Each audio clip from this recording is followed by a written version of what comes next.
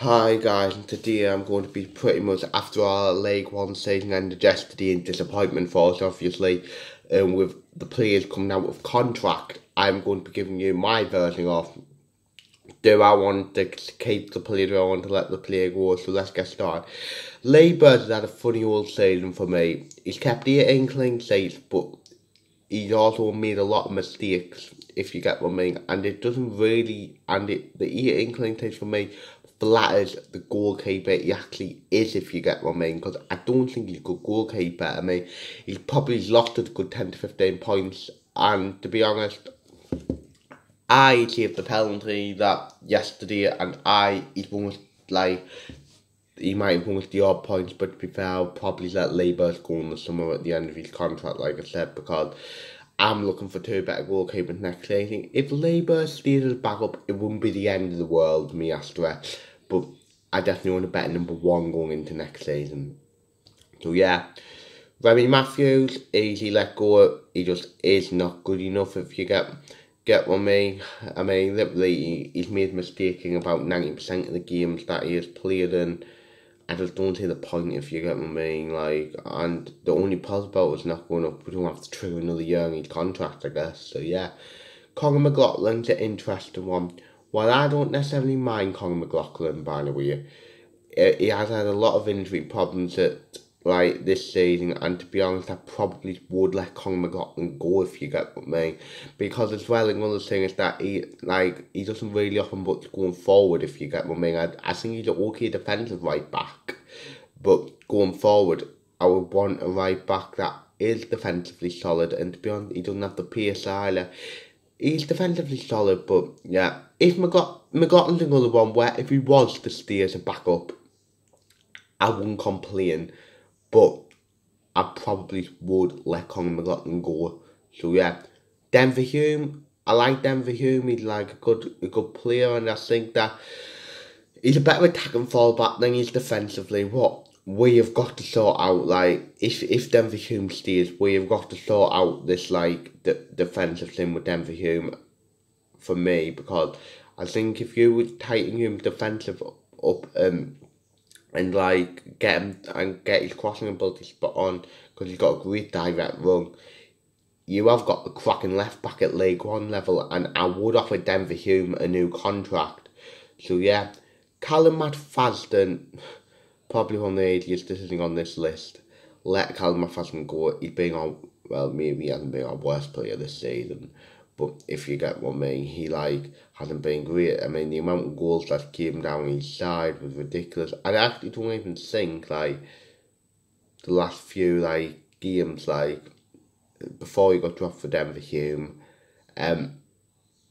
he hasn't actually been that bad, if you get what I mean. But if we're being, obviously he came in yesterday because there was no Denver Hume, but I don't think he's been that bad. But if we're being totally honest and totally ruthless, Callum McFadden like won't be like good enough to get us out of League One next season. So I would let him go, and I personally think he'll either get bottom off League One or he'll have to go back down to League Two. So yeah, Max Power. Max Power is probably one of the most controversial ones on this list, but I would let Power go. He just goes missing in too many games.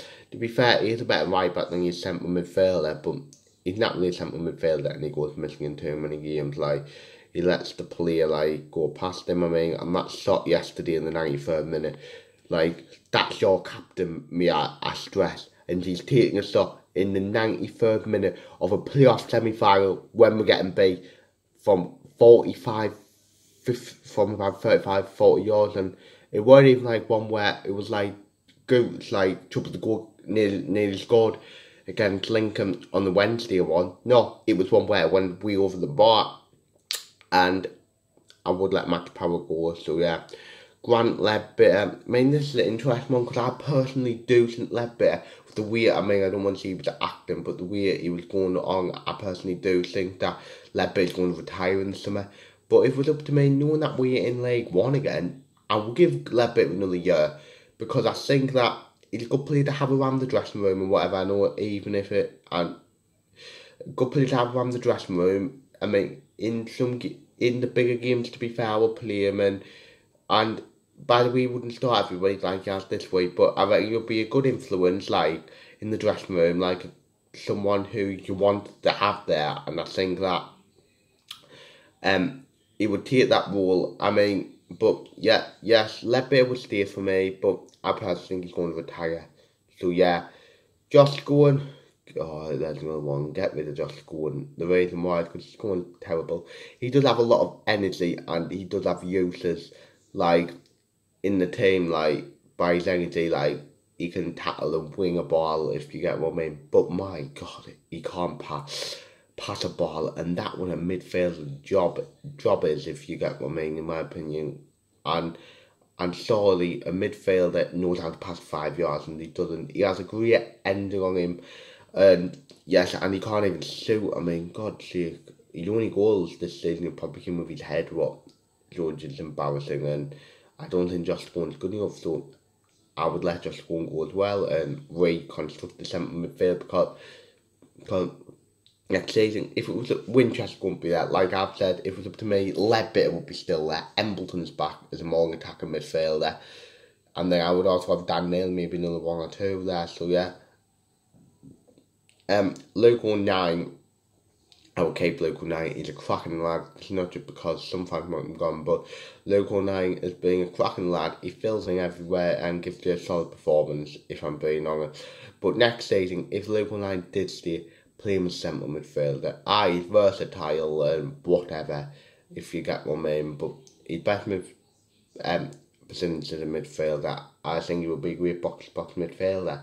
So for me, I would keep Luke 09, but I personally think he'll go. So yeah, Chris Maguire, I just think his time at Sunderland's up, if you get what I mean. Like, Johnson doesn't fancy him. I'm surprised he started yesterday, but I don't think he was actually that bad anyway. But he was taken off and he's rarely got a sniff and whatever. I just do not think he fits into Johnson's plans. And Maguire, is probably the right time for Maguire to move on as well. Like, a part of the squad that is thingy just, like, failed to get out of League One 3 years in a row, because most of the players that they are, like, in the first year who's delayed, I wouldn't be surprised if they were gone. So for me, I would let Chris Maguire go. So yeah, Benedict Bioga, youth player, the only youth player that I'll be talking about as he's kind of one that's on the fringe of the bringing into the team, but never quite good enough. He went and won loads of talk here, and to be honest, I don't even know how he did. But for me, I would let Benedict Bioga go, because for me, I might be looking back in 2 or 3 years thinking, oh, we've missed the trick in this one. But Benedict Bioga just won't be good enough to get into the first team. And considering this, I know it's mad, but Jack Diamond, who's I think the same age as him, is like in our first team and at least gets on the bench every week. And Benedict Bioga's on loan talkie, if you get what I mean. He's big into it, and he does have pace to burn, and he does have an automatic year's contract extension. So for me, if Kim Bioga stayed, okay, fair enough, like, he's made a squad play for next season, but if he doesn't, I wouldn't cry over it.